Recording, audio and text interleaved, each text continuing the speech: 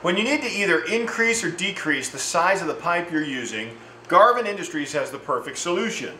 This male pipe enlarger comes with a threaded provision on one side as a male apparatus and a larger sized threaded female apparatus that converts one size pipe, the larger pipe, down to the smaller size pipe.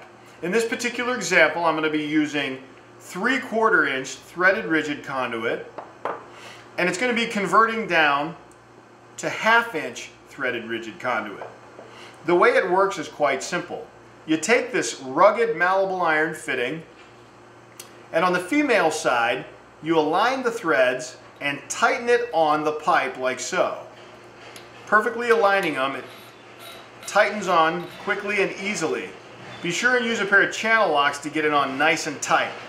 Once you have the large pipe with the fitting in place, you now can use a standard rigid coupling to attach to the male threads of a like size.